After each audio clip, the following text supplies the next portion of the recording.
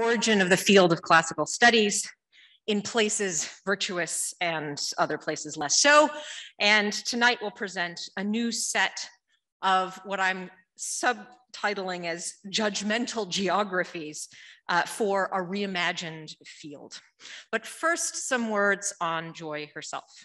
Joy earned a BA in classical studies from Princeton and a PhD from this great institution here. And she's held professorships at the University of Washington and Stanford University before moving to NYU. Where she was not only a transformational classicist, but a transformational dean and advocate for the humanities. As provost and interim president at CUNY Graduate Center, she helped reimagine what, and I'm looking at all the graduate students in the audience, what a graduate degree and a postgraduate future might actually look like, encouraging public-facing dissertations and public-facing post-PhD careers.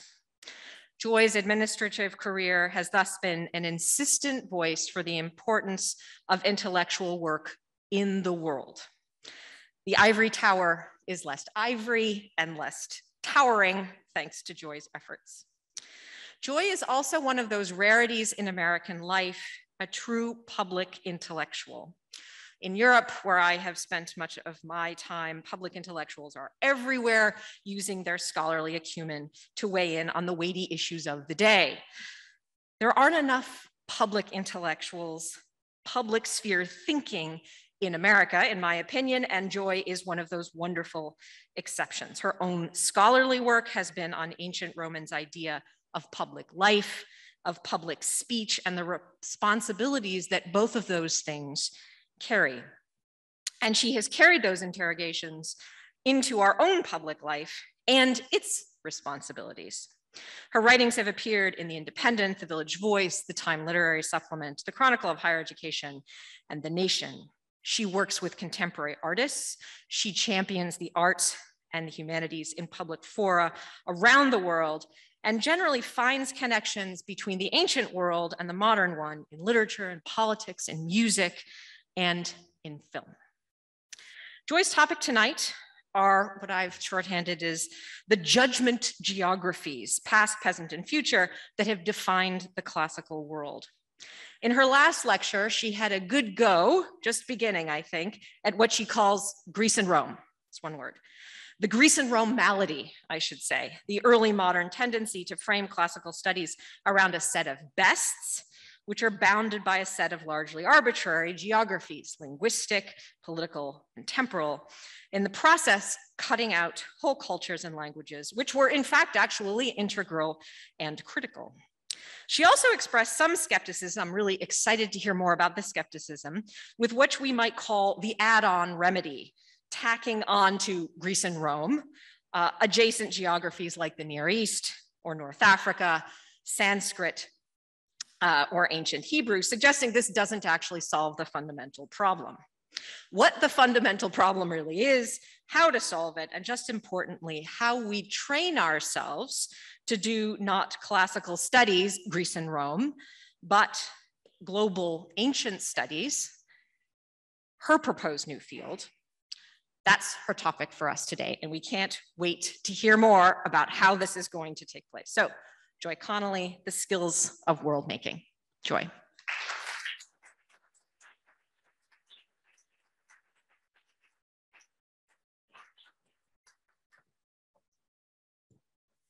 Thank you so much. Thank you everyone for coming. Thank you, Kim. That was a terrific introduction. I want to thank, move over a little bit, there we go. I want to thank the Department of Classical Studies for hosting me, and especially the graduate students for sharing so many of their thoughts and insights and questions with me over the last couple of days and Friday as well. I want to thank Peter Struck for organizing this so well, Peter as chair of the department, and Sarah Gish-Kraus for making everything smooth. Although I note even the best administrators can't solve every HR problem, but they are all now solved. So all is going well. And especially the Arate Foundation and Jonathan and Ed Cohen, who have made this new series possible. I'm hugely honored to be here and speak to you as I gradually unfold, there will be even more on Thursday, the promise of the talk as Kim laid it out. So in the first lecture, I argued that classical texts have a distinctive quality that I called publicness, which they possess thanks to how they've been selected for and how they've been put to use over time. And we see examples of this publicness, of course, all around us in the architecture of our state houses and our law courts, the imagery on our coins, and the names of gods and goddesses that are at once somehow alien but also familiar. Departments of classical studies, too, advertise their teaching of topics and concepts often described as having been invented or having their origins in the ancient world. And these all have quotes around them. So having their origins in the ancient world. And I'm drawing attention to the way we use that article as though there's only one. Like justice and democracy. Okay, these are important to study according to these websites because they make up the keystones of the public culture that's imagined to bind us all together. So what I was asking there, and I'm just doing a little recap to remind us of where we are, and for those of you who are new to kind of situate you in the discussion, I asked on Thursday, who belongs in this public and who's been welcomed, who has always felt like they belonged, and who has been given grudging admission, and who still feels like they don't belong. Now, we might venture that ideally everybody belongs, or at least everyone who wants to, but history tells us a different story. And liberal principles notwithstanding, the individual will to belong is not the only power at work in the world. It's not the determinative power typically at work in the world. The canon we read today, the scholarly practices out of which classical studies evolved, were created during a period of history when, because Europeans dominated the globe technologically and economically, European knowledge, and we might say European fantasies, European hopes, were all established as the universal standard by which all other knowledge, aspirations, hopes, ideas would be judged. It was that development that powered the field of classical, what we now call classical studies at its birth. It continues that development to hover behind it, and we might say even to haunt it. But the global system that sustained European power and that justified the shape of the first modern universities has been changing from where we stand now for over half a century. So my aim last week was to call attention to the fact that the way we organize knowledge in classical studies and in the university more broadly too, because this is one piece of a larger picture, has not changed as the world has. And I really believe it must, if we want to ask new questions and produce new knowledge, if we want to gain more accurate understanding of the world as it really was, that wie es eigentlich gewesen of our fantasy, perhaps, if we want to advance justice, and if we want to build a culture of care for the past, in the true spirit of what I called amor mundi, the love of the whole world, not just one part of it. So I ended with two proposals. I'm almost done my recap. First, I said, let's drop the label classical for good because it doesn't do us any favors in the world today, and it's doing some damage. We can talk about more of that in the Q&A if you are interested.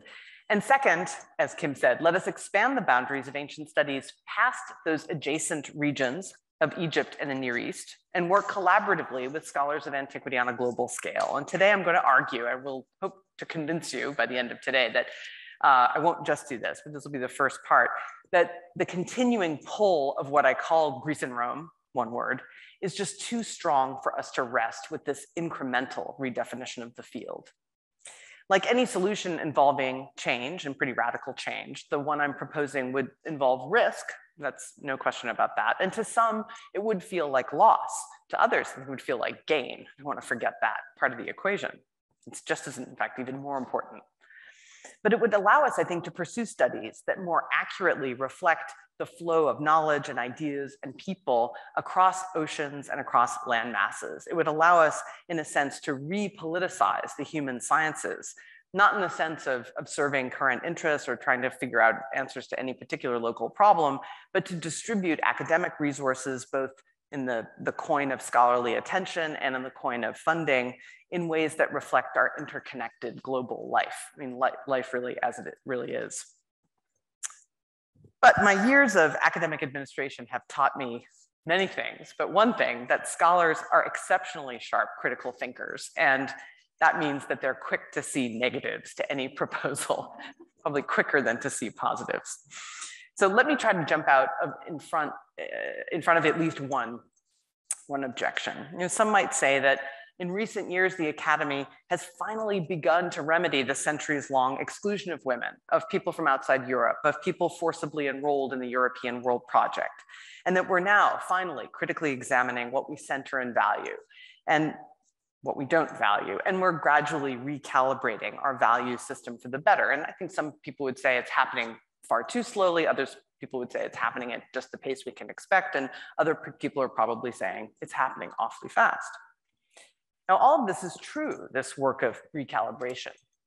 And to ignore it, this development, this important development and recalibration would be to disrespect the efforts of those doing the work. But I'm holding in mind thinkers like the people you see on the screen, thinkers like Roderick Ferguson, Candace Chu, Dipesh Chakrabarty, and especially Sylvia Wynter, eminent scholar of Spanish, theorist of knowledge systems, and the first Black woman to receive tenure at Stanford. These scholars call on us to think and write about human experience in modes that displace the familiar orientation of human experience around Europe and North America. There is no order in the world that can exist or hold together without a founding story, Wynter says. She's here on your screen. Now, the question, I'm still quoting Wynter, now the question for academia in the 21st century is, will you make space within it to be able to write a new foundation?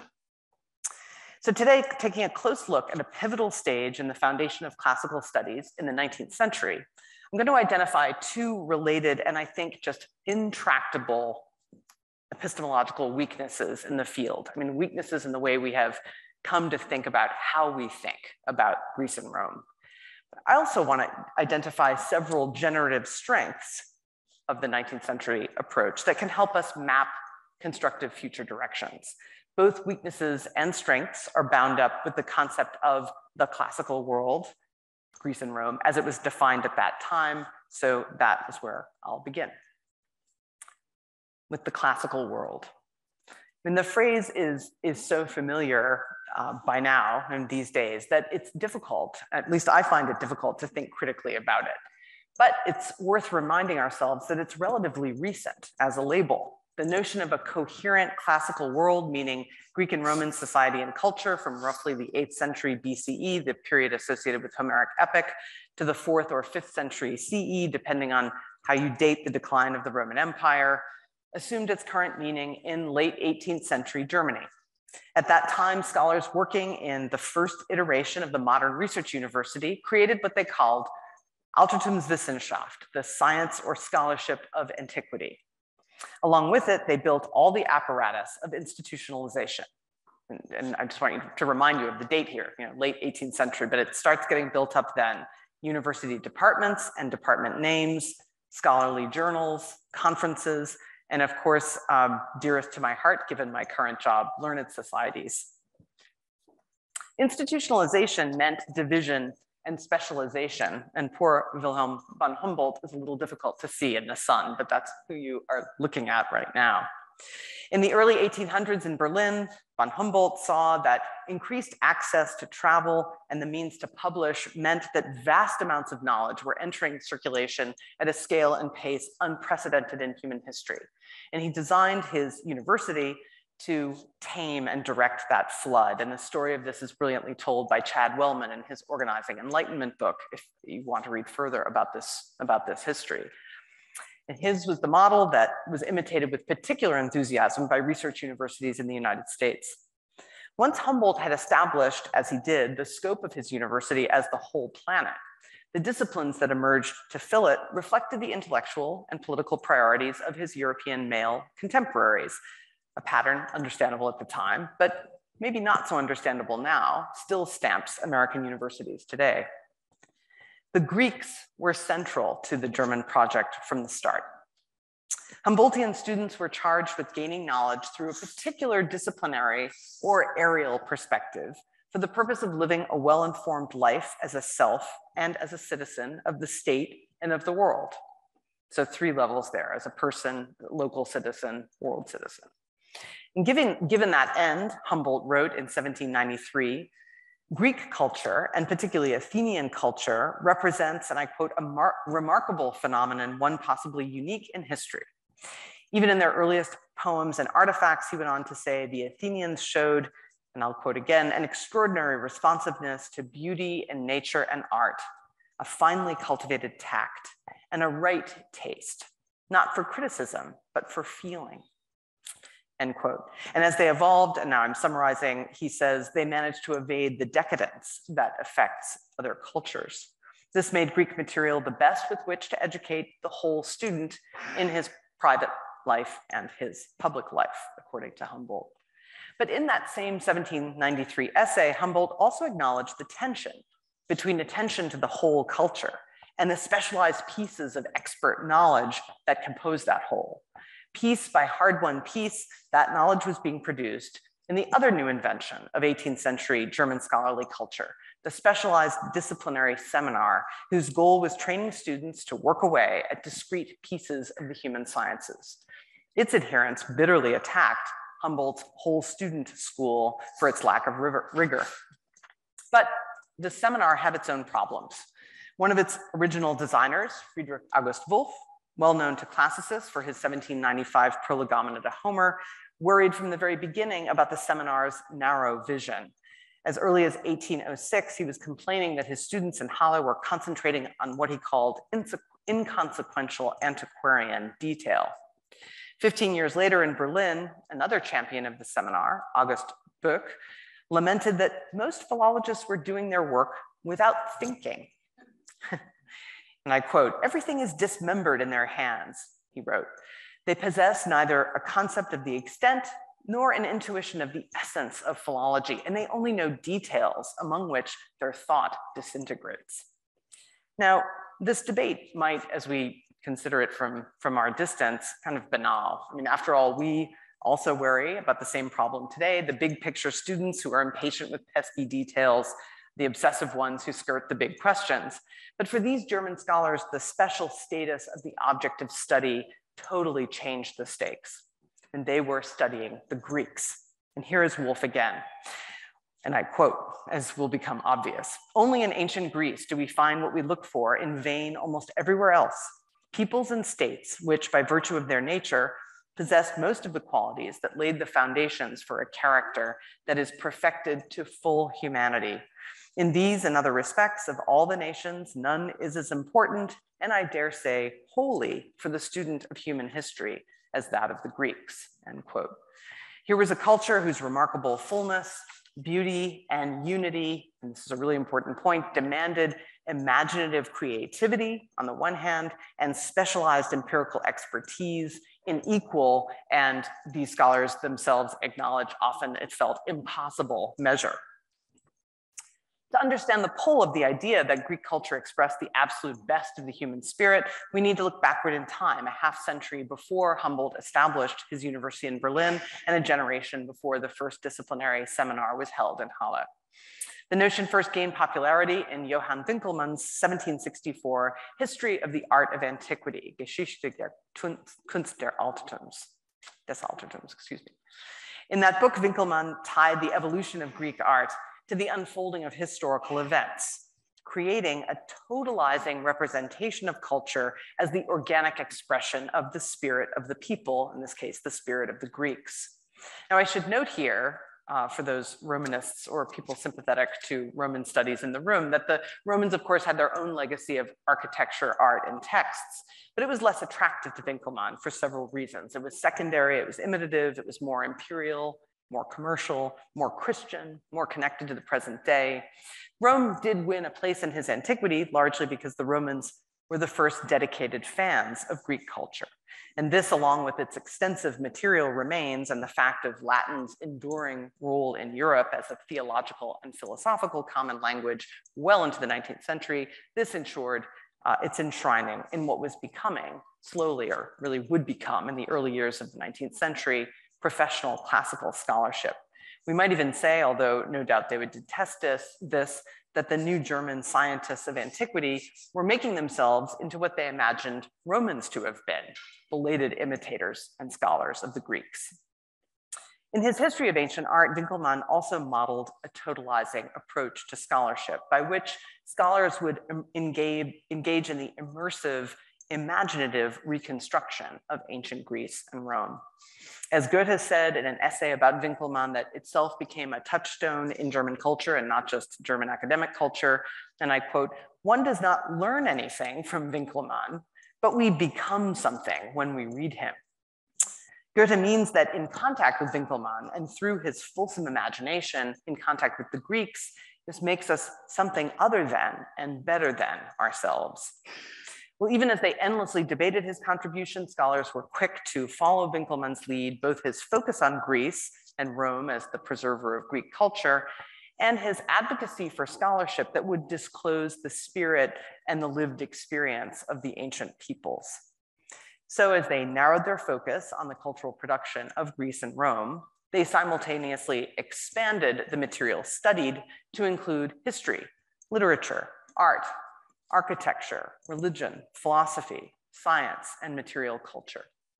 Textual criticism and restoration was transformed or really made a part of and embedded in Altertumswissenschaft, an interpretive philology aiming to capture the totality of Greek and Roman experience.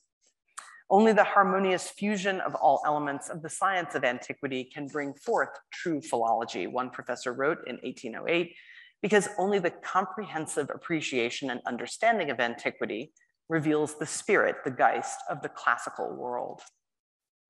This interdisciplinary approach, of course, seems very familiar to us now, but at the time it was new and almost crazily ambitious. It wasn't an obvious move. It certainly represents a turn away from the approach of earlier Italian and German humanists, where the new scientists of antiquity sought access to the total network of cultural, political, and social formations that could be studied only by a correspondingly unified scholarly methodology.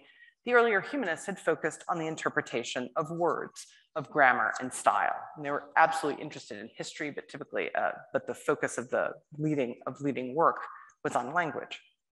The humanists of the 16th and 17th century, whom I talked a little bit about last Thursday, I'm now lending some nuance to the picture, as you can see, had also tended to spread their linguistic and cultural nets more widely.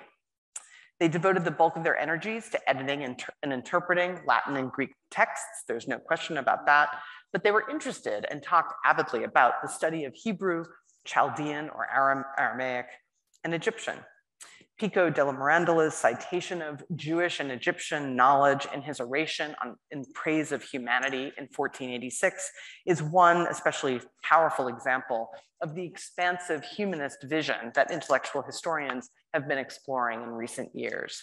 Perhaps the best example, and the book is behind me if you can read it in the light, I have always loved the Holy Tongue. The best example is the late 16th and early 17th century scholar Isaac Casaubon, who, as Tony Grafton and Joanna Weinberg have shown in this book, considered Hebrew of equal value with Latin and Greek and was frustrated by his limited access to still other languages. And moving back to the early 19th century, we do find a few influential scholars who sought to perpetuate the humanist field of curiosity. The poet and translator Friedrich Schlegel, for instance, eloquently advocated for the study of Sanskrit in ancient India, although without much success, and he took some good deal of public criticism for his advocacy for this study. Not coincidentally, I think Schlegel rejected the idea that one needed to study the full historical context of texts to understand them and to grasp their larger significance, rather than focusing on the evolution of particular traditions, strand by strand, which he saw tended to have a teleological bent that favored stories about European progress or triumph.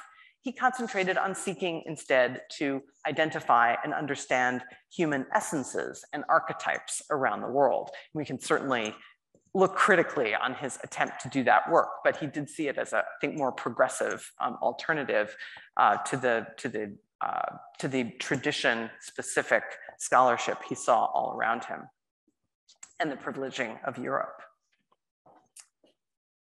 Generally, though, and here's Wolf again on the left, the emergent classicists of Germany defined the study of ancient cultures as limited to Greece and Rome on the ground that other cultures were not worth studying. In lectures given many times to generations of students from 1785 to 1823, Wolff claimed that the ancient nations of Asia had left behind insufficient evidence for scholarship. And I quote, "Not a single people before and alongside the Greeks advanced to a learned or scientific culture. None of them preserved a body of literature," end quote. Wolff also contradicted himself and argued in circles when he said, "If we want to preserve a homogeneous whole in classics, we can only take the Greeks and the Romans. We must exclude the others." In the end, he rested his judgment on irreconcilable differences in language and custom between what he called Oriental nations and Greece and Rome, which he said, and I quote a final time, "makes it impossible to find perspectives that would allow us to unite both." Poets and philosophers tended to agree with Wolff, and some had already helped clear the ground for him. In his ideas on the philosophy of the history of humanity, and I have to admit, I love the title of these 18th century works. This was completed in 1791. Herder praised the Greeks for keeping, and I quote, "free from admixture with alien nations." He remarked that the inland nations were either stalled at the earliest beginnings of culture or succumbed to conquest before they could mature. The aesthetic of a Greek and Roman antiquity, conceived of as a whole, a world closed unto itself, and these are both phrases that Wolff uses, was translated by August Böck, whom I mentioned at the beginning, into his seminar's institutional practice. And this had special consequences for scholars in the United States who attended German seminars in increasing numbers starting right at this time and through the 19th century.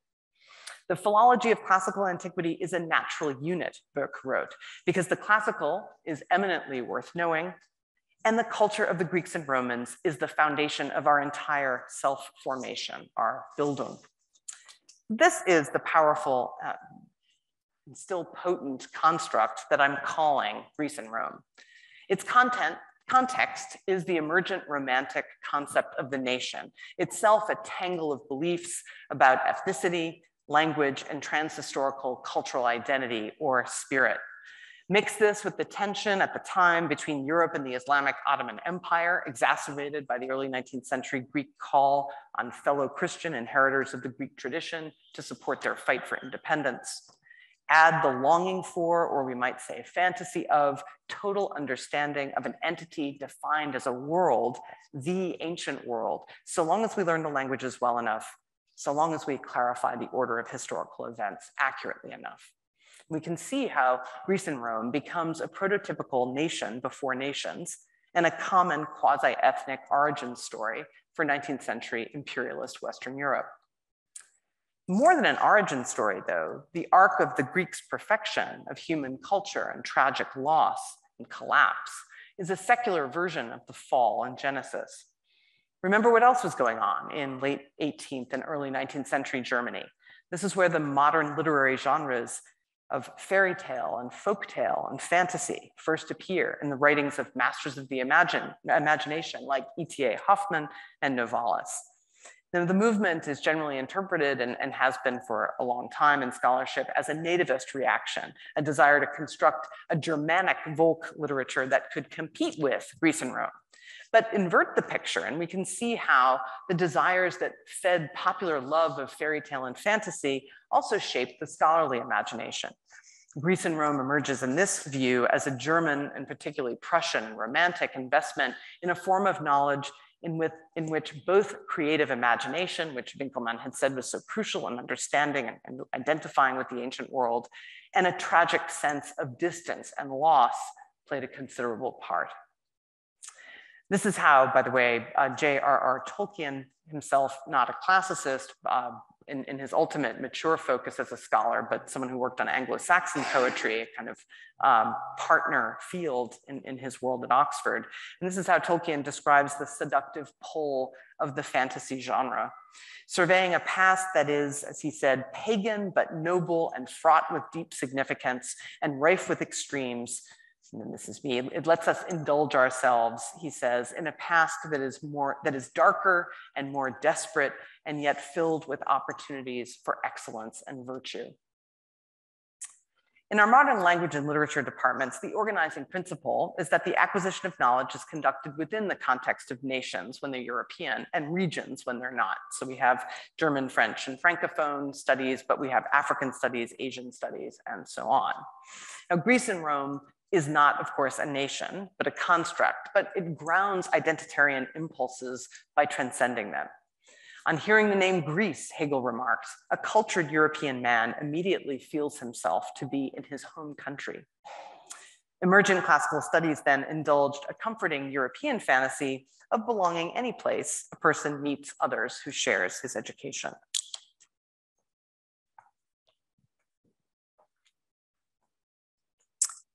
Of course, this also, what Hegel said, fueled fantasies of Germanic superiority. And I don't normally put a lot of text on the slide, but this is kind of difficult just to read. And I thought it would be worth you hearing it and reading it at the same time.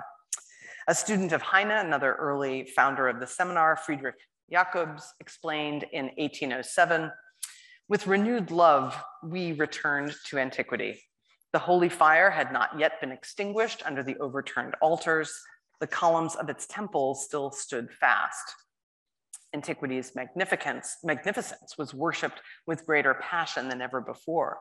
Under the pressure of hostile conditions, the strength of the German people in its striving for the noblest goals has gloriously prevailed. The great events of our time have brought us closer to antiquity." He's obviously thinking of the Napoleonic Wars. "Its authors are more avidly read and better understood, and there is hardly any part of the wide field of the classical world that has not been illuminated by new and consequential research." Now, Jacobs' ecstasy is troubling, especially with 20th century hindsight, but is it really alien to us entirely? Studies of Greece and Rome continue to have passionate fans today, inside and outside the academy. Konstanza Gutenka, in her excellent study of the German philologist's passionate attachment to Greece, is so wary of this degree of investment that in the coda to her volume, she ends up calling on scholars today to cultivate kind of safe detachment. But here we can pause to take stock and draw some important distinctions. Greece and Rome was constructed through a series of systematic judgments of taste, beliefs in racial and ethnic superiority, and political expediency. It cut other cultures out of the picture. It belittled actual historical trans-regional connections of trade, migration, cultural exchange, and war. It cultivated an overdetermined approach to tradition that hopelessly blurred European technological and economic dominance with the possession and the development of political ideas such as liberty and democracy. And I hope we can talk about that blurring in the question and answer period. It encouraged misleading stories of Greek and Roman exceptionalism and dimmed the lights on investigations of collective governance or lyric poetry or the human form in sculpture anywhere else. Despite the putative embrace by the scientists of antiquity of the totality of Greek and Roman culture, Christian and Jewish texts composed in the Roman Empire, or the Greek for that matter, were always treated differently from pagan ones.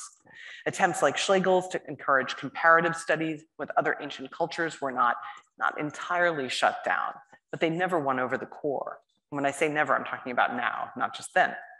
The insistence that philology was dedicated in the first instance to studying the classical, a gloss for the best or the most important, led to the marginalization or exclusion of the study of other languages, ultimately playing a part in what the Sanskritist active today, Sheldon Pollock, calls the dismemberment of philology and the resulting lunar landscape, that's his phrase, of fragmented language and literature departments. So these are the limitations and the consequences that we live with from this construct of Greece and Rome.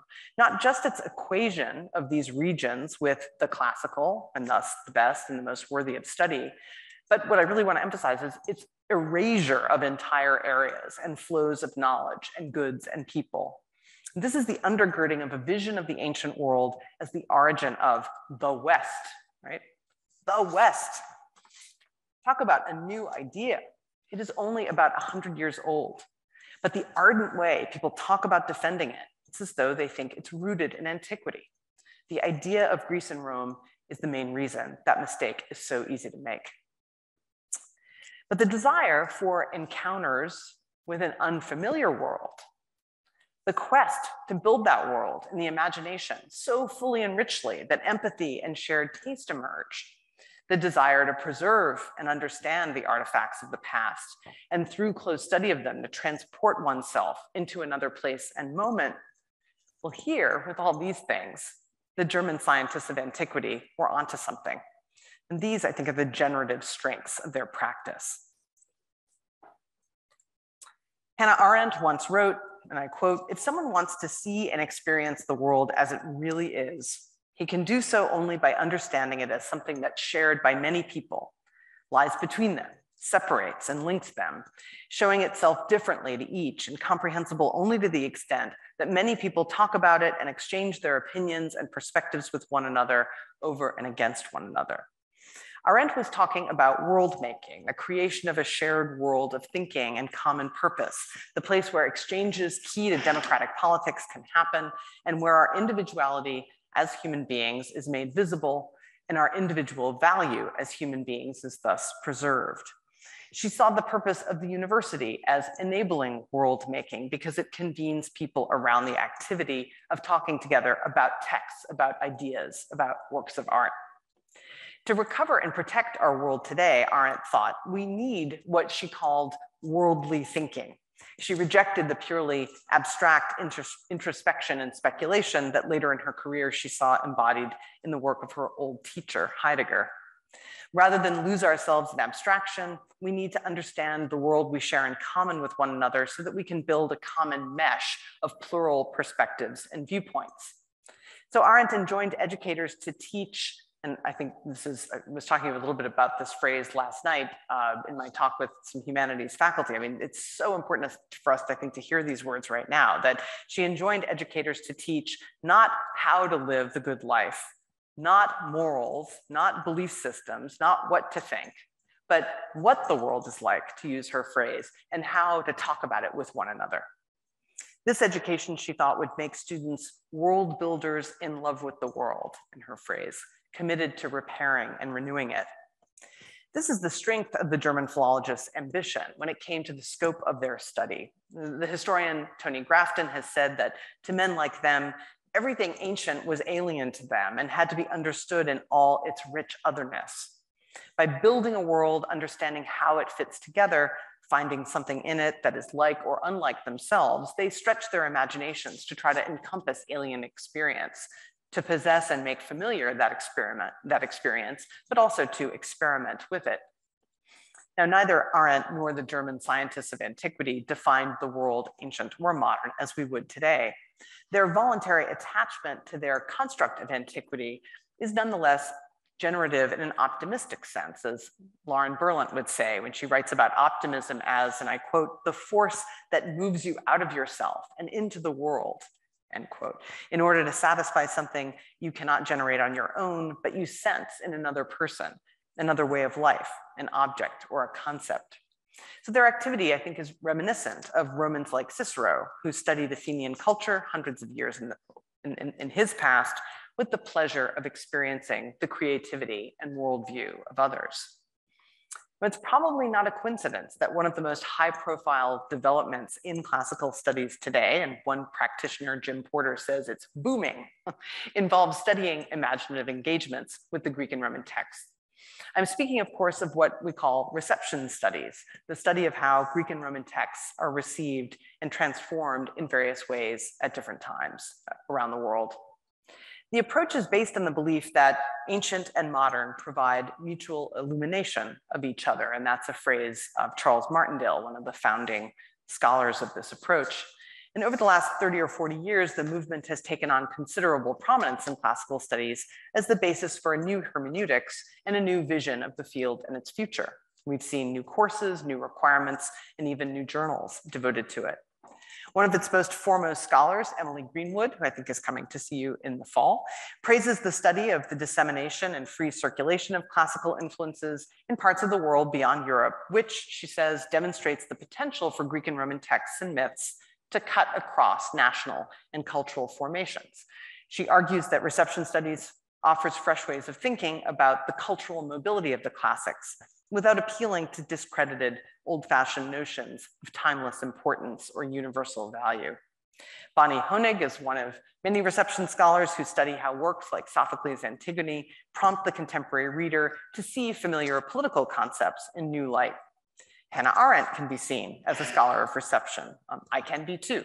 The origins of this approach lie in the deep past, in the study of the reception of Greek texts by ancient Roman authors and by Greek and Roman authors together of what has gone before them, a dynamic tradition explored by Jim Porter's collection on classical pasts.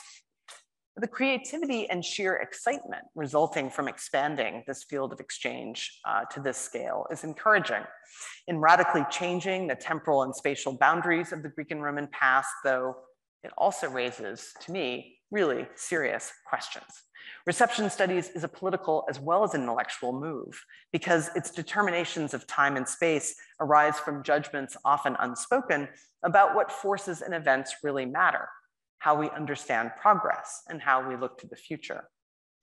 In one of the most famous lines of Virgil's Aeneid, Jupiter promises Venus that he will give her son Aeneas and his Roman descendants imperium sine fine, empire without end. So my question for us to think about as we think about futures and think about the contrast between the habits of German philologists and reception studies scholars is, where is the finis, the end or boundary of the new imperium of reception studies? If we don't theorize its borders and its methods more carefully, we risk recentering Greece and Rome, as well as our own expertise. We risk, I think, claiming that we're in a position to build the whole world because of our expert knowledge of Greece and Rome. I'm reminded here of the American physician and signer of the Declaration of Independence, Benjamin Rush, who complained to in a letter to John Adams in 1810, "The fate of Rome has been peculiar with respect to her empire. She once governed the world by her arms, afterward by her religion, and she now governs the most civilized part of it by her language. Her empire is no less unjust in the last than in the two former instances." Rush liked to say, "Latina lingua delenda est." To understand Derek Walcott's epic poem Omeros as a work of classical reception, should we not study Caribbean history, politics, and art as thoroughly as we study Homeric Greek? What does it tell us about our intellectual and cultural priorities if we decide we need the Greek, but not the Caribbean? And what links us as a field if we choose the Caribbean? Now, I'm not suggesting we stop doing reception studies, nothing along those lines. As I said, I identified myself as someone who has done a bit of it. But before it becomes our default future as a field, and I see this as one very plausible future, I think we should examine, by contrast to it, one more generative strength of German Altertumswissenschaft, its focus on preserving and understanding primary evidence, linguistic, material, and artistic. And when we stop to think about it, the real question I'm asking here, and I suspect a question we ask among ourselves just about, maybe not every day, that would be a little worrying, but regularly, why do we seek to understand the past in its particularity? And one way to answer that question, and there are many answers to it, is to look more closely at the whole experience of encountering something, by definition, just distant temporally from ourselves. Studying distant material is an intellectual activity for sure, and it has its own pleasures and satisfactions on that purely intellectual level. But it's also an opportunity for us to reflect on the encounter with something new and unfamiliar.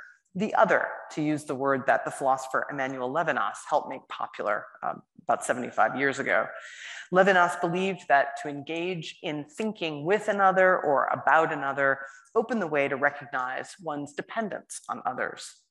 And we can apply Levinas's insight to the relationship between the reader and the ancient texts. These distant texts demand us to develop the habit of slow and careful reading if we wish to engage with them, if we wish to contemplate them in the relationship of otherness with us. Only that habit lets us understand, let alone do justice to the text.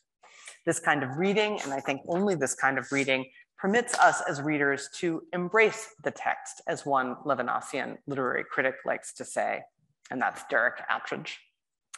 Reading in the original languages is an event that allows us to recreate and take pleasure in the force of the writer's creative invention, even as reading displaces us out of our own moment, thus allowing us to expand our horizons of experience and knowledge, to learn. And this demands attention to the text in its particularity.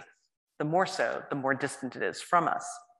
So I'm not suggesting here that we sustain the traditional gatekeeping role of the study of Latin and Greek at the center of my new ancient studies, but I do think the preservation of linguistic knowledge is a humanistic priority and one that any version of ancient studies needs to make a lot of room for. And this is where I'm going to begin my lecture on Thursday. But I'm not quite finished yet. Knowledge doesn't exist in a bubble. It exists in and through external forces, social, political, cultural, and economic. Back in the German university of the late 18th century, as various designs for the disciplines were debated, scholars were also asking what, if anything, scholars owe to the public. Johann Gottlieb Fichte tackled this question as a young professor at Jena in his lectures concerning the scholar's vocation. What is the scholar's place in the scheme of things, he asked. What relation do scholars have to each other and to other men in general, especially various classes of men? Well, owe is a very strong word, but I follow Fichte in asking the question, and I propose we answer it by reflecting critically on both the content of our scholarship and the relationships we foster in pursuing it. To what end do we work? For whose benefit? Who is our audience? And with whom are we doing our scholarship? We have choices, I think, right now. We can argue that we can preserve most of the old structure and curriculum of classical studies freed from the burden of its old history. And you can imagine what I think about the power of our ability to think ourselves out of that burden. We can say that we are just one tradition among many studied in the university and that staying the course doesn't really do anyone any harm, kind of passive approach. We can underscore the liberatory elements of the classical tradition and its continued revitalization today, for example, by studying Black classicists who fought for a place in the field, or the reception of Greek and Roman texts in the global South, or the ways classical texts have prompted resistant or reformist or even revolutionary thinking, from Machiavelli to Margaret Fuller to W.E.B. Du Bois.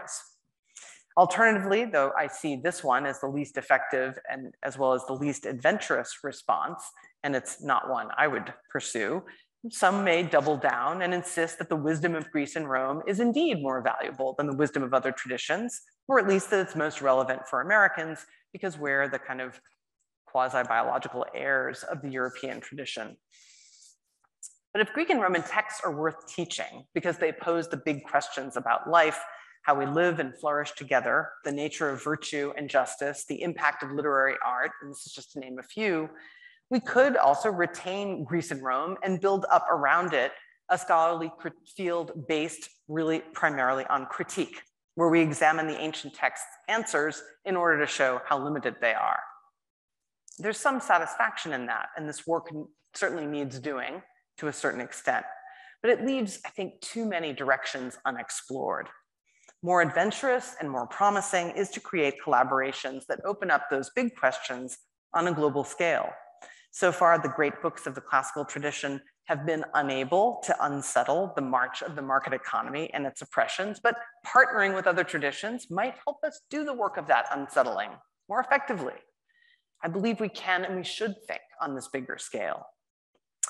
The Afrofuturist and organizer Janaya Khan has remarked, we have to be really creative and we have to find joy in each other.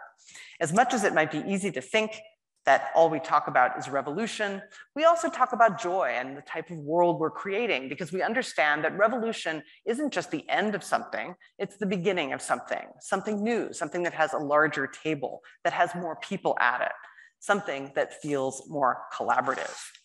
Now, it is impossible to imagine, I think, for us, what the new global field will be and feel like. We may find ourselves in a kind of new Tower of Babel, in a state of confusion and cacophony. But my strong sense, perhaps optimistic given my own character and privilege, is that this bold move would aid us in the formidable task of living together under conditions of increasing hatred and fear. My proposal is a bet on the humanity of humanistic studies and on the awareness in most of us that human collective life is facing conditions of emergency and that we have the capacity to extend mutual comprehension among human beings across traditions. Now, this comprehension will always thin out as we move outward from the core and away and across. But despite that inevitable process, collaborating with others, studying ancient pasts is the most promising path by which we can continue to stage our own deeply textured encounters with the other, to cultivate our imagination and empathy, and preserve the original material and our ability to interpret it, all great and humanistic and human goods. So today I sought to articulate techniques of care, or techniques yet, sorry, that's for Thursday, attitudes of care for the past that I think amount to a humanistic ethic, though not just for Greece and Rome, however rich and interesting that construct is. Our care for the past should embrace many antiquities. The ancient world, that phrase we usually use now to refer exclusively to the ancient Mediterranean, maybe its neighbor, the ancient Near East, should really encompass the planet at different points in time. We all stand invited to assist in this work, which is, and I believe should be, inspired by care for others, living and dead, and not yet alive. Thank you very much.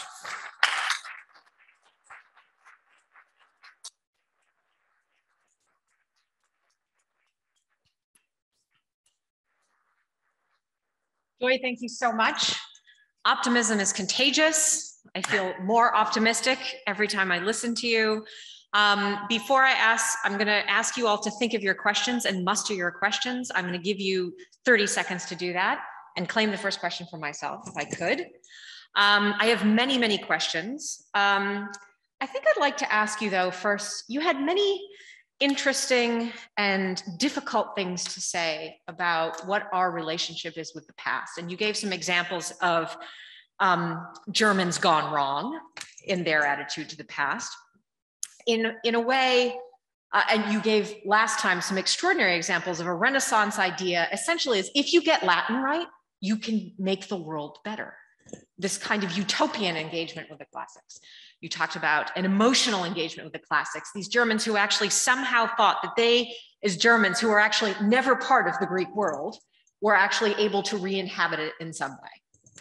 And you cited a whole series of people for whom the past, they imagined their own presentist relationship with the past in different ways. It seems to me, I want to hear your thoughts on this. You came down at the end at leaving the past as a foreign country in a way, that it has value there in its alienness. And that it's through that attempting to maybe do the impossible act of bridging our relationship with the past that we actually get somewhere and become more human as a consequence. So A, I want to ask you if I got that right. And B, I want to ask you about specifically the act of reading. As an archaeologist, we have a different engagement with that untouchable past, right? Which is about trying to touch actual people's lives, which is a different and less guided act than the act of reading. Mm-hmm. We don't have people to help guide us, right? There's a huge lacuna. So I also want to hear your thoughts on those sets of relationships that are material rather than textual. That's a great question. And one I have to say from the start, you're probably going to be better placed to comment on than I, because I'm looking at archaeology and the work of an archaeologist from such a distance. But I'm also glad you give me a chance, first of all, to clarify, yes, that was the arc, you described that accurately, of my argument. And also to clarify that when I think about text, and I said this at the very beginning of the first lecture, I am thinking about all these texts. So you're also right to consider I'm not just thinking about the literary text when I talk about the act of reading, but multiple, including material artifacts. But yeah, the relationship is absolutely different. And I think this is really why, after a good deal of time thinking through what turned out to be a thought experiment, but I thought might be my argument for all of you now, but wasn't, that in terms of thinking about a global ancient studies, what we should really aim for is a global literary studies. I mentioned Sheldon Pollock who's written a good deal about what he calls, and he edited a collection called World Philology. And I'm partly because I'm so desperately worried about the study of written texts, as well as, but especially written texts at a time when, and spoken texts, oratory as well, at a time when the meaning of words, we talked a little bit about this last week, it's so crucially important to keep having deep and rich and self-critical conversations about what texts mean, and the devaluing and decentering of that study in the late 20th and early 21st century, early 21st century university it's been such a dramatic shift, and I feel that sense of loss and worry about it because the skill is so needed. So that was what led me down the path kind of a year or so ago, year and a half ago, of thinking, what would it look like to jump on the world philology train effectively and say, this is really the way. But what pulled me away from that in the end, and I even tried this argument out with some colleagues at the University of Victoria about 6 weeks ago, and I was like, what about this? And they've hated it for other reasons, but what pulled me back from that was precisely the power of that early German 19th century fantasy that has paid off and continues to pay off. Not that we live up to it all the time. There's a certain fantasy of the rich interdisciplinary exchange of classical studies departments that I hear all the time. People say, that's just a myth. I mean, I never talk to my archaeology colleagues. I never even talk to my history colleagues. If I study philosophy or literature, I only talk, I go to comp lit talks. So I don't want to, again, be too rosy tinted in my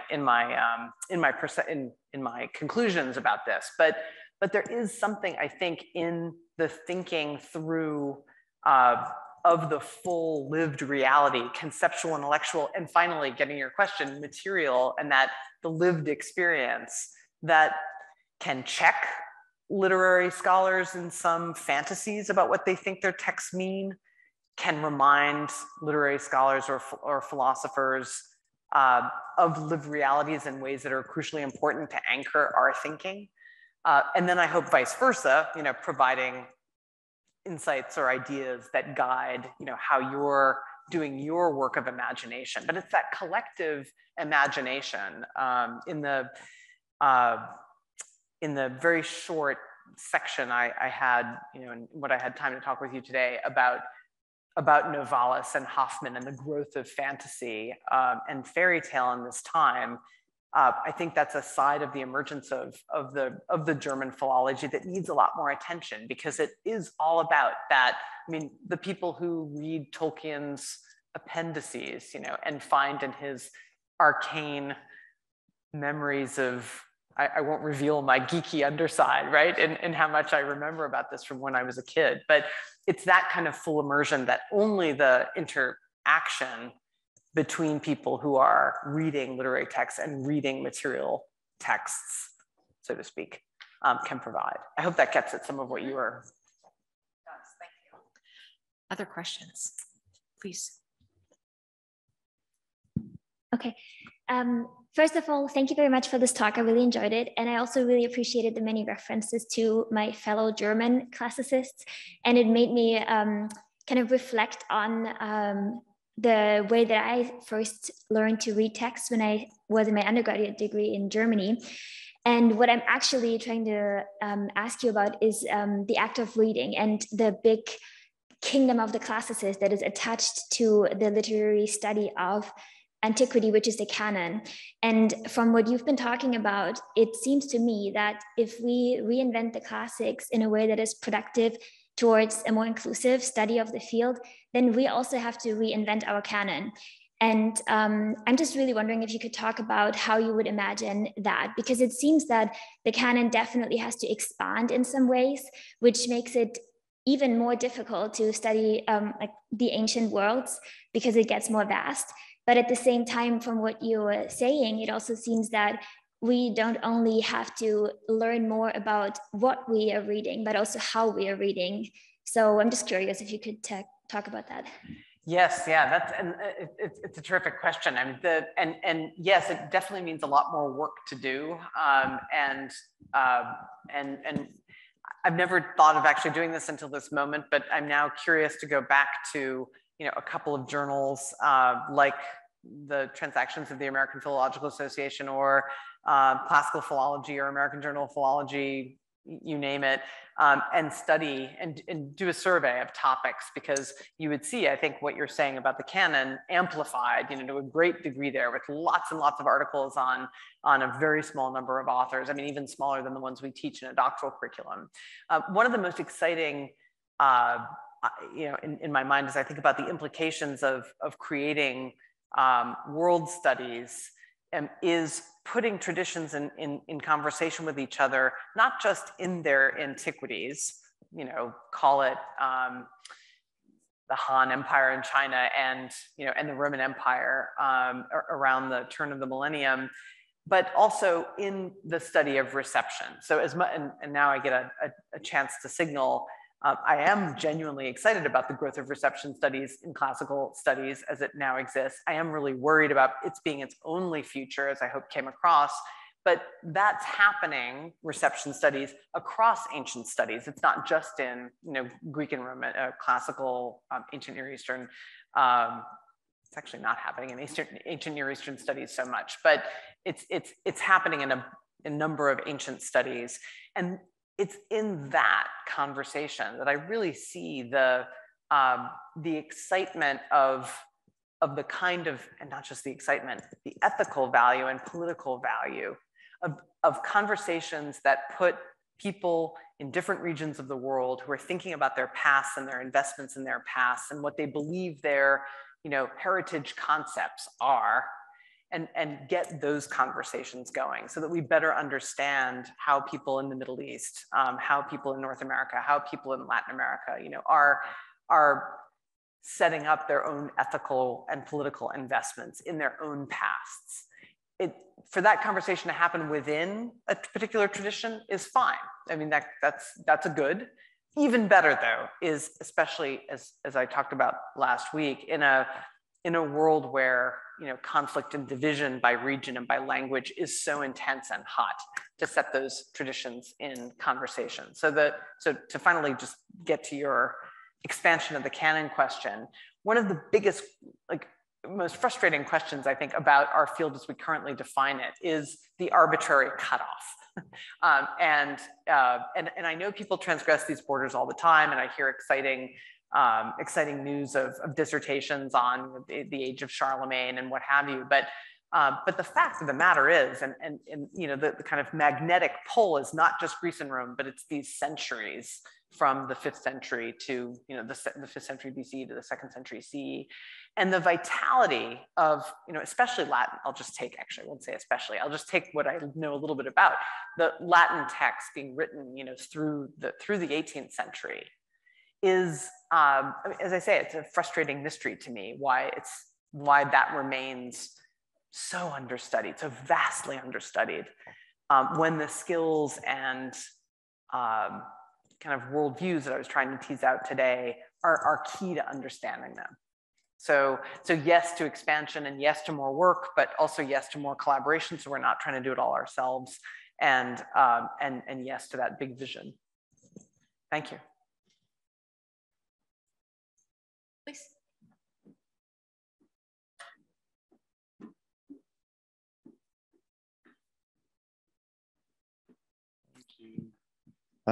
Cool. Yeah, I had a sort of a follow-up question on the risk of expanding, and how you kind of would prevent a similar scenario to where we are now just arising again in the future. And I'm thinking a bit about the idea of sort of, it seems to me that you're arguing for creating a more holistic humanistic approach to the past, and it's hard not to feel like there's the risk that sort of a similar humanism occurred a long time ago and gradually became more specialized, that began with this sort of very all-encompassing approach where you'd have people that could do all sorts of things, but then they sort of had their preferences and pursued those.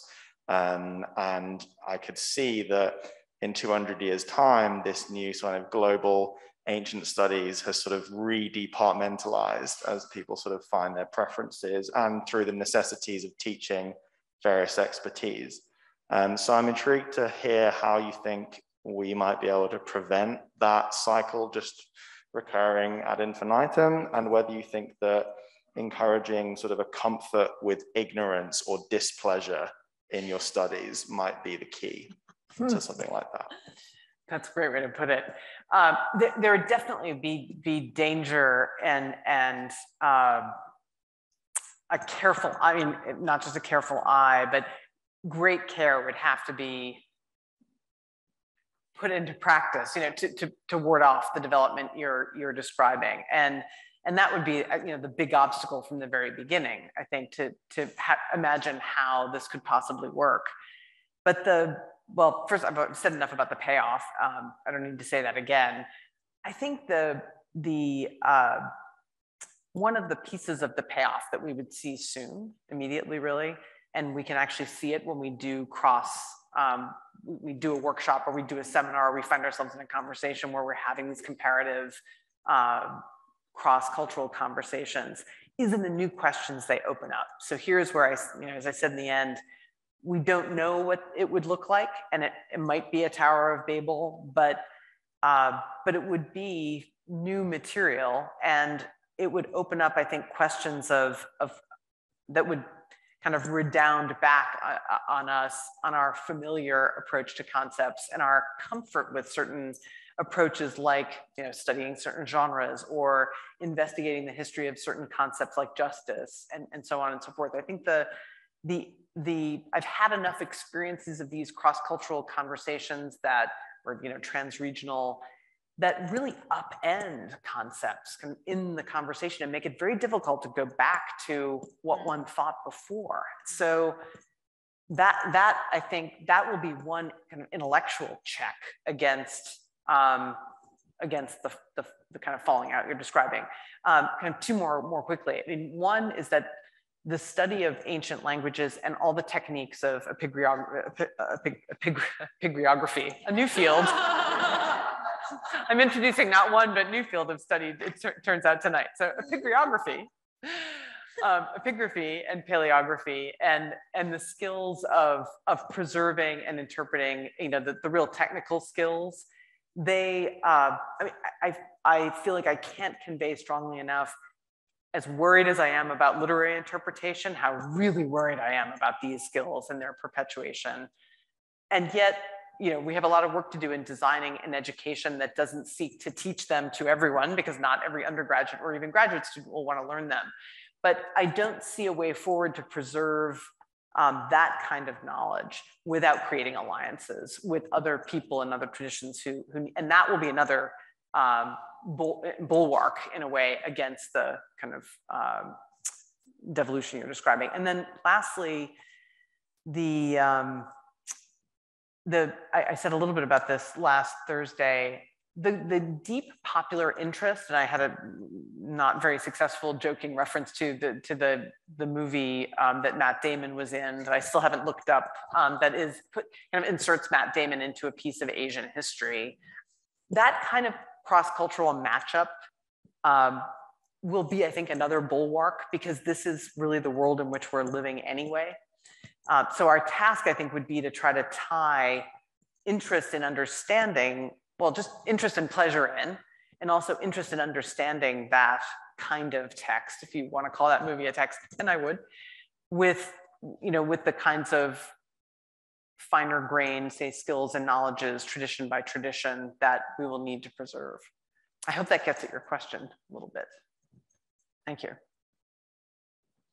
Yeah, I've got a couple of questions from Zoom. The first one is kind of a more logistical follow-up on the question of a holistic approach. So it's an apologetic, very practical, boring, administrative question.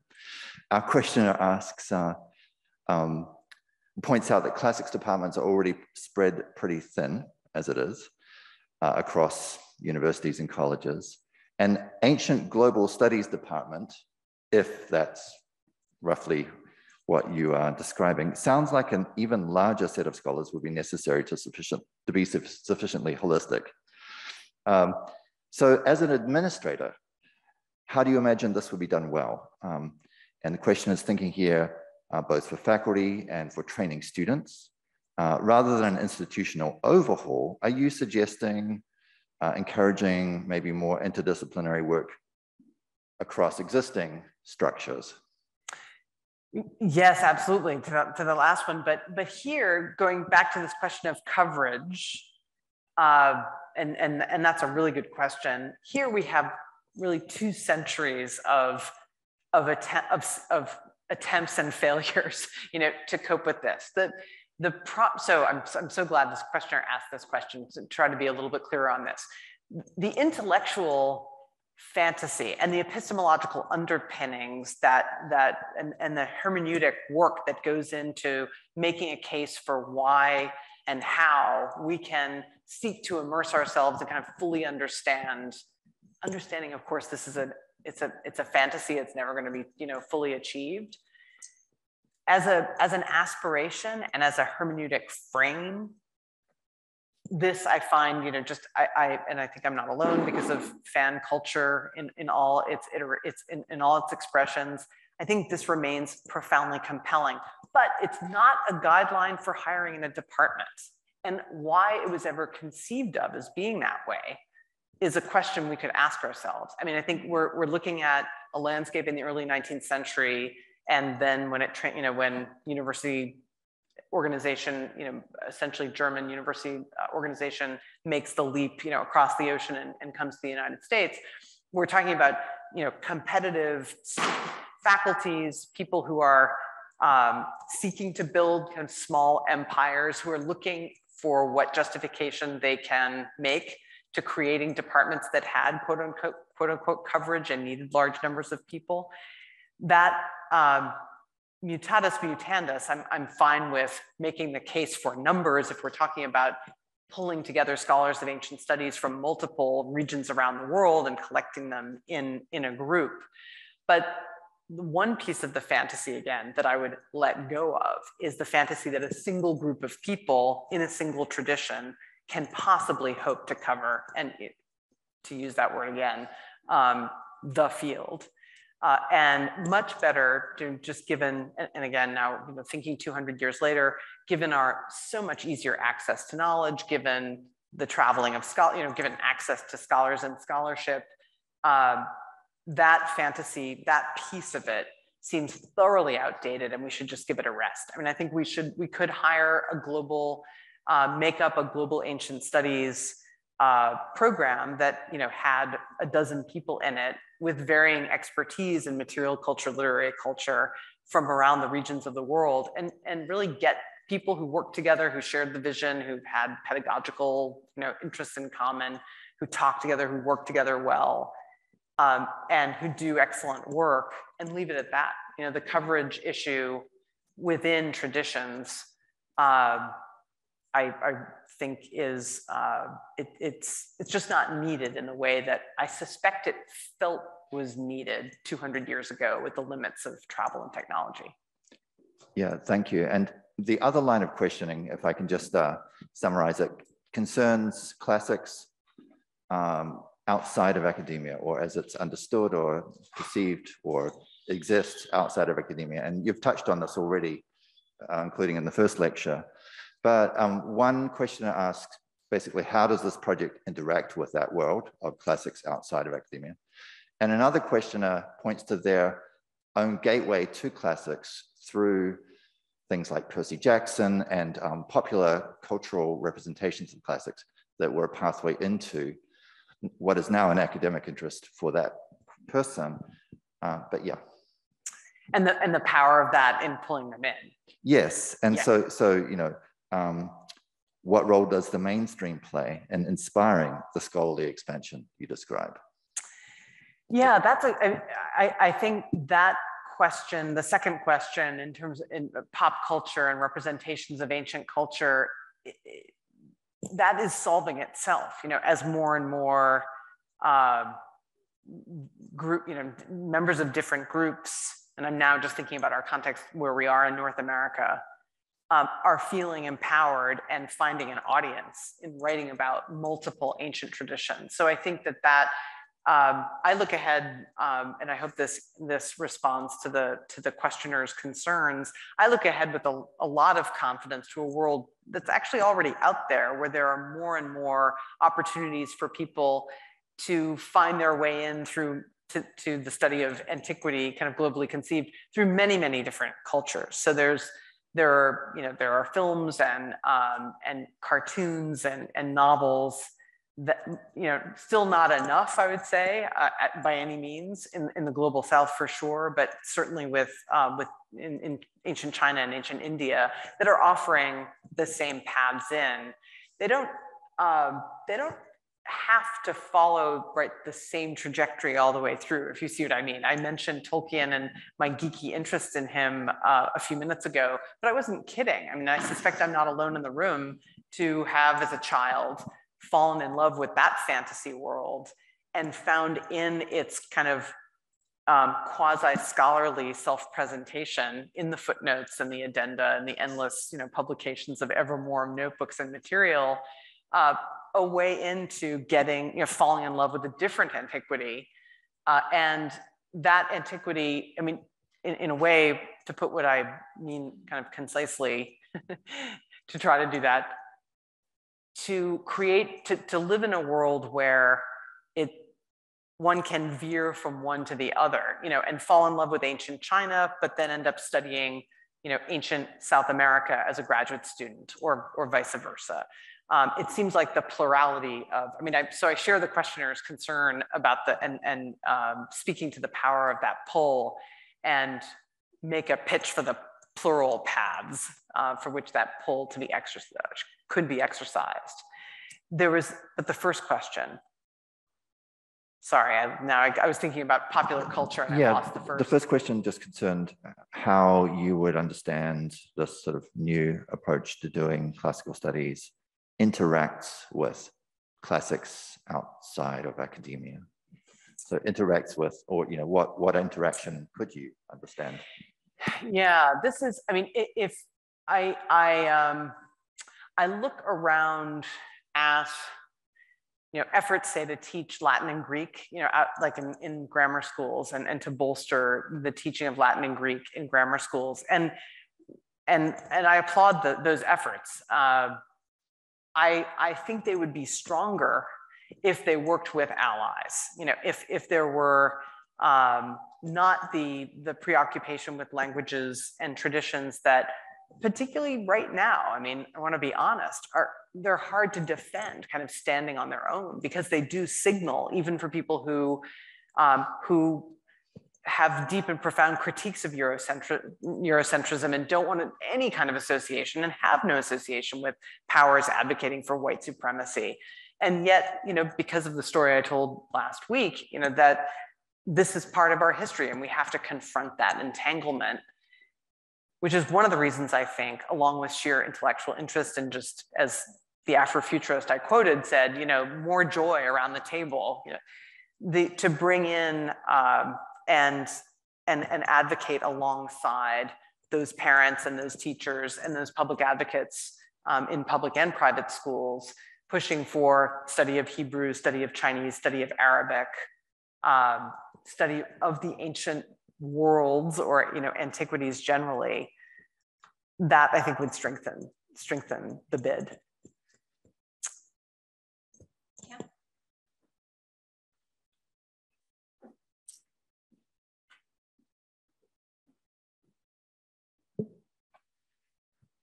Thanks, Joy. That was super thought-provoking. And as I was sort of tracking your responses to the last sort of 3 or 4 or 5 questions about an expansive vision and allies and collaborations and partnerships, and this sort of the sense of comfort with displeasure, I think, as it was put, it prompted me to wonder about the next step, right? I suppose, this is sort of, as is so often the case, this is sort of my own stuff that I'm reading, right? But does this stop at the humanities? And if, as I assume you're going to say no, then what does that look like, right? We talk about interdisciplinarity a lot, and we're all very sort of excited about it, and we try to do it.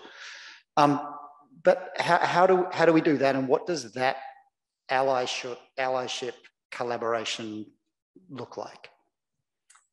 Yeah, a great question, and you were right in guessing no. I talked a little bit about this last night with some humanists, faculty in the humanities, about and I think I mentioned the two cultures, the CP Snow two cultures, and how, you know, if anything has taught us how limiting that paradigm is. It's the last couple of years of living in conditions of pandemic where we all had to confront the fact that in order to convince people to get vaccinated, you know, scientific knowledge and argument was insufficient for many people, and that the bifurcation of knowledges literally kills. So easy to say though, right? I mean, conceptually, and so I can offer kind of two thoughts about this, but this really is the slow and hard boring of hard boards. Again, to use a phrase I've used before, that Weber calls politics, and it has to happen both in the committee room, department by department, and with leadership from the top, which has to be enrolled from the start. But two thoughts, and with all respect and maybe apologies to any social scientists in the room, as a humanist and as Dean for Humanities, I always found more allies in the sciences than I did in the social sciences. And one of the, you know, we don't have time to speculate on reasons why, but some of the easiest collaborations happened in the marriage of history and cultural studies and physics or biology or chemistry. So there's, I think, promise in, say, starting with, and this is going to be my second point, the core curriculum, or whatever represents the core curriculum these days, or general education requirements, or freshman experience, or there's always something around which faculty can be brought to talk about the core of a liberal arts education, and that can be a really effective lever. I'll just add that I'm impressed, although I have a different vision of the canon than the Teagle Foundation has. But the Teagle Foundation's been doing really interesting work in bolstering core curricula at a couple universities around the country. And one of the things they're finding is that students do respond really well to a powerfully articulated, like, reason to be here core curriculum. So that's I'd say this not just as an ex-director of a core curriculum, but as someone who's seen how effective that can be as a real concrete first step. Long way away from shifting department names and departmental. I mean, I'm not under any illusion that it all happens like a, you know, fall of dominoes, but for a concrete next step, that's one thing, and starting with the scientists.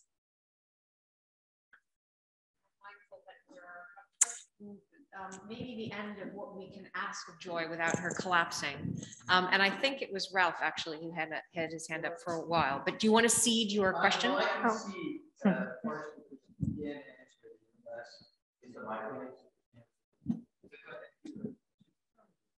Oh my goodness. I leave it to. I know. Eeny, meeny, miny, mo.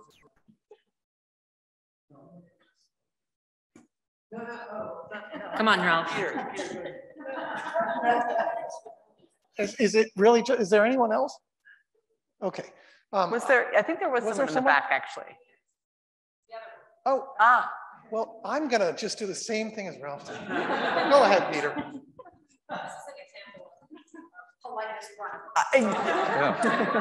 If only the engineering we're talking about would happen so easily, right? Go ahead. Well, this has now become quite a singular honor, so thank you all. I hope I can live up to the pressure. Yeah, on the point about disciplinary and departmental boundaries, I think it's easy for us all to take as our frame of reference with good reason institutions that we're most familiar with, R1 institutions, where, you know, we're lucky enough to have many different departments that are more or less distinctly defined, where we could envision, you know, more collaboration and cross discussion and so on.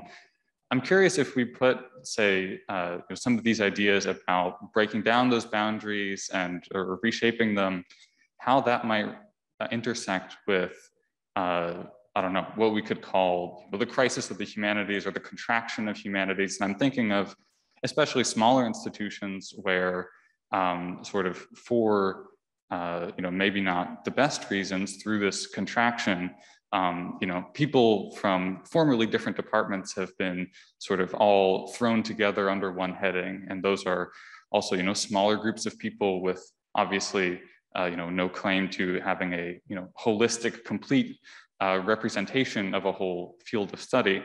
But I'm curious if you see these, maybe as a silver lining to what is maybe its own problem that we should be trying to address in, trying to promote reinvestment in the humanities and, regrowing areas in which maybe it's contracted. If institutions that have struggled with those kinds of circumstances may actually be in a position to lead or almost as laboratories for developing this kind of collaboration at all levels. You put it perfectly just then, honestly. And as I said a little bit last week, I should stop saying that, but I just want to acknowledge I'm not unaware that I'm repeating a little bit. But my thinking here is, relies really heavily on conversations I've had with many faculty and not graduate students typically, because they're, these aren't PhD granting departments, but with faculty in state universities, typically not flagship universities, regional comprehensive universities and the like, where this has happened and where some surprisingly positive results. And I say surprising because you're absolutely right. These kinds of collapses of world literatures, world cultures, humanities departments, liberal arts departments. I visited a university not long ago, actually, where there were all these things in the same school. All these departments, including humanities and liberal arts, and I had to ask what the difference was between the two, and because the liberal arts didn't include the sciences in this particular university. But as you say, they've happened typically for difficult reasons, and not with the time, opportunity, and almost never the prompting of intellectual discussion, academic discussion. Does that mean, you use the phrase silver lining? I mean, yes, silver lining. This is the reality, though, that more and more PhDs are finding themselves perhaps having imagined a life in the R1 or, in a highly selective liberal arts college, finding themselves in places that have departments that are these larger conglomerates. I would love to see a doctoral education that prepared people better for those jobs and actually taught people to, to exult in them, because people do once they're in them. Now, again, I don't want to be sound like I'm patronizingly saying, with rosy tinted glasses, having spent most of my career in better funded places, how great that is. I know those, I understand and have seen those challenges firsthand, and they are real. But yes, I think you are right on target, that learning from people like Evan Jewell has been writing about this, about being an ancient historian, not in the classics department. He's not alone. People who know how to make this work for themselves and are finding those new conversations, exciting conversations, really galvanizing and career driving. So yeah, this would be a nice turn of the arc, or a step on the arc of justice, if it turned out that these challenged universities where faculty life is hemmed in by lack of resources and lack of funding could turn out to lead the world. Thanks. That seems like a great place to end. I think, though, for more solutions to all of these questions, tune in on Thursday, where more solutions, I think, will be forthcoming. So can we please just thank Joy one more time? Thank you. Thank you so much.